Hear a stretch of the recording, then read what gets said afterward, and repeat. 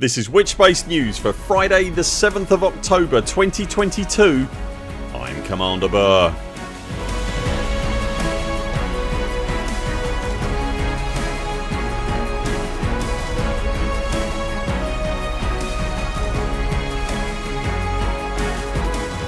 In Elite Dangerous news this week, did designer Tom Kewell deliberately drop a hint of on-foot Thargoids into this week's livestream? There's pre-engineered Heatsinks up for grabs in this week's CG as the Thargoids reappear in the bubble, and there's a chance to win a unique Halloween themed paint job for your Asp Explorer.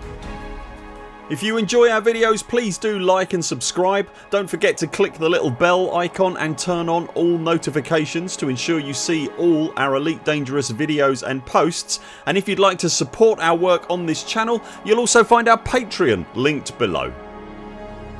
As we reported earlier in the week, the three systems that suddenly found themselves with more than the requisite number of aggressive alien invasions for a human occupied star system suddenly found their alien invasion variable reset to 0 again, and everything returned to situation nominal this week. No sooner had that happened however, and a further caustic goopy visitation popped up in Alliance space. As we reported previously, this recent batch of Thargoid infestations doesn't quite sit with the norm that we'd become used to. The Thargoids are arriving in a system, stations in the system are remaining intact, and in a very real sense the caustic fury flowers are then being set upon by legions of human piloted vessels just for the mere fact of being there. The initial three systems were Federation controlled. The latest system, which is now subject to an AX focused community goal, is very much an Alliance focused system, with the Alliance deploying a reactionary task force with the assistance of the Sirius Corporation to fend off the apparently relatively passive Thargoids.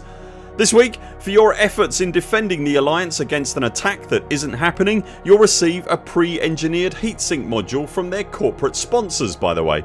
It's not terribly hard to see the pattern developing here. If I were a betting man, I'd suspect there's not much money to be made from wagering that the Imperials receive a similar slime dipped visitation in the near future. It's almost as though someone, or indeed something, is suddenly aware of the military, political and factional divisions that exist in human civilization and is probing each one in turn to determine their respective defensive and aggressive capabilities.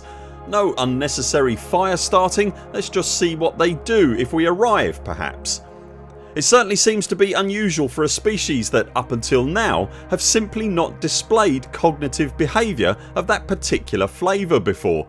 If the Imperials do receive a similar visit from our slavering alien neighbours, then it'll prove to be even more of a curiosity. Elsewhere in Galnet, perhaps unsurprisingly, the Thargoids True chapters didn't receive the support from the community they were hoping for, and as a result their newly acquired Dedicant megaship has been seized by the feds. The Thargoids remaining assets, namely the Testament and the Perdition, have since abandoned their pre-published scheduled jumps and are now AWOL, lest they too become subject to federal seizure.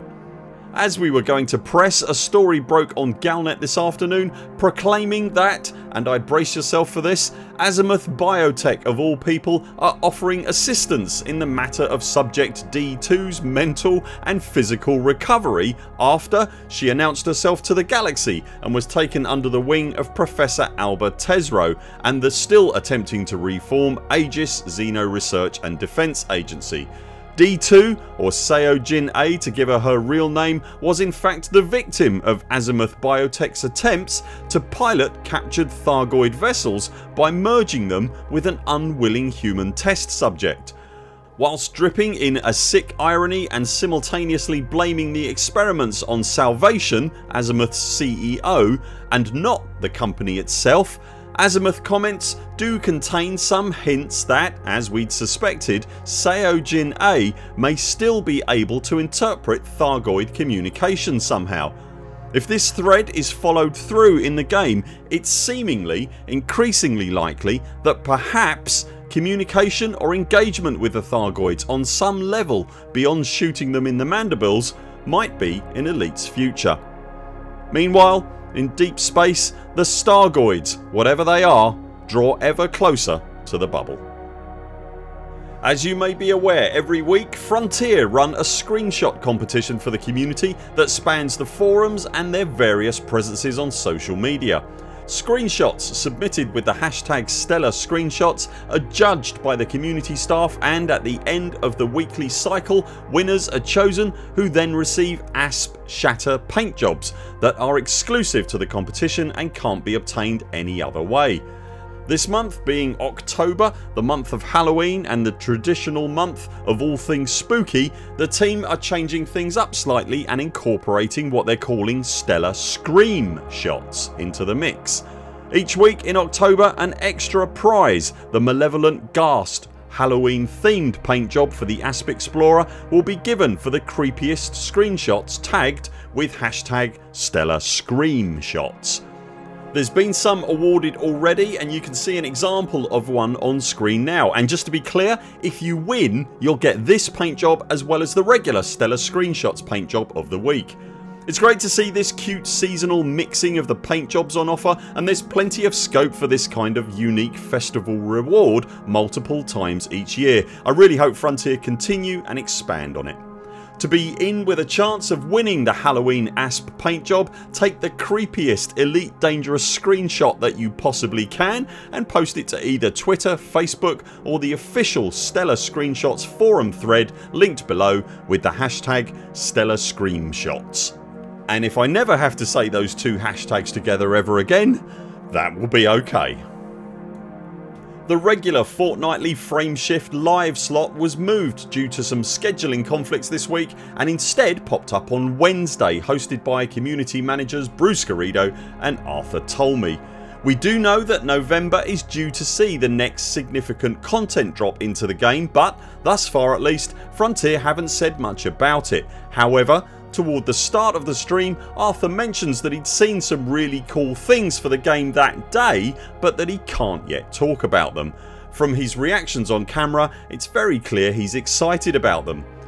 Alongside the regular segments for Stellar Screenshots and Galnet News, the main event on the stream was very much a pre-recorded interview with senior designer on Elite Dangerous Odyssey, Tom Kewell.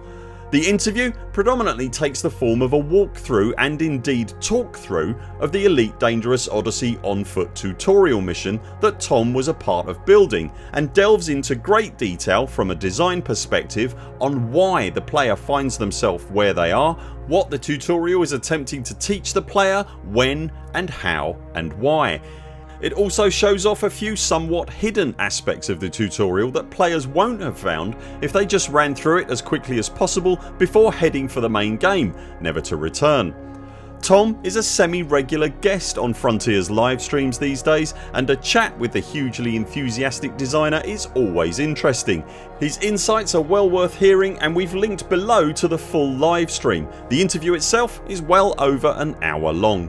One particularly interesting point of note: at the start of the interview Bruce is talking to Tom about his previous appearance on the livestream, where he spoke about his work on the design process behind the Scorpion SRV. At the end of his comment, Tom somewhat randomly says, quote, "If you're going to get blown up by Thargoids anyway, you may as well do it in a Scorpion," unquote. Without wishing to get too utterly wrapped in tinfoil, that is an extremely odd comment to make when Thargoids haven't been mentioned. There is really no terribly easy way to get blown up by Thargoids on the ground, certainly outside of a ship. If the team are attempting to drop a hint of anything there, then on foot Thargoid conflict in some regard would be the obvious go-to for that comment. We've often commented here that aside from its obvious stability and sturdiness benefits, the Scorpion feels like a weapon ready for a fight that hasn't yet started. Could it be the Scorpion will come into its own in a future update that sees the arrival of the much anticipated and speculated Thargoid ground war? It is of course entirely possible, and it would certainly give the tanky SRV more of a reason to exist. I've linked to the specific clip with Tom's comments below. Have a listen and see what you think. Will you be trying to win a Halloween paint job? Do you think the Thargoids are testing our defences, and did Tom really hint at a Thargoid ground war during that interview? Let us know in the comments below.